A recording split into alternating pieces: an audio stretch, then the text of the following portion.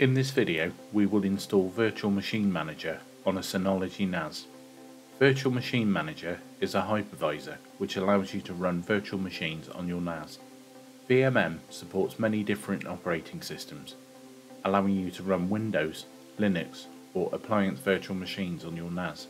VMM also allows you to import virtual machines in the popular VMware OVA format.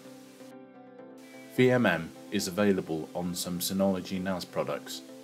To check your device, see the following web address. Although not essential, it is recommended to expand memory if possible.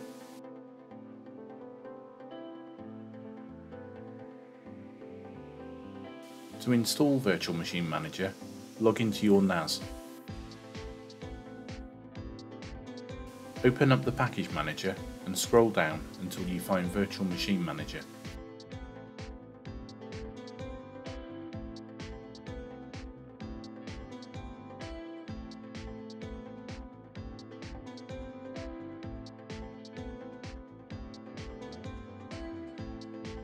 Click Install.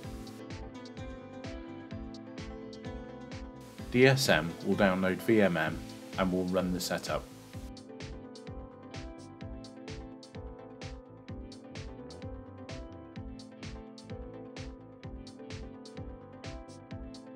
Select a destination to install to. This is normally your first disk.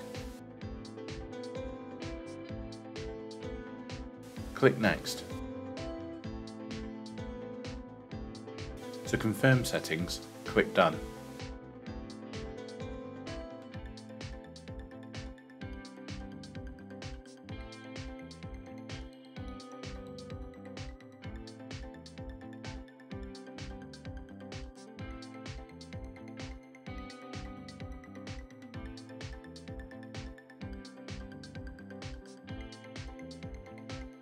Once installed, you can either open VMM from here or open up the program folder and open it there. Once launched, it will run the VMM setup wizard. Click Start. It will check the host settings. If all is well, click Next. It will ask you to select a volume. VMM can only be set up on a BTRFS volume. Select and click Next.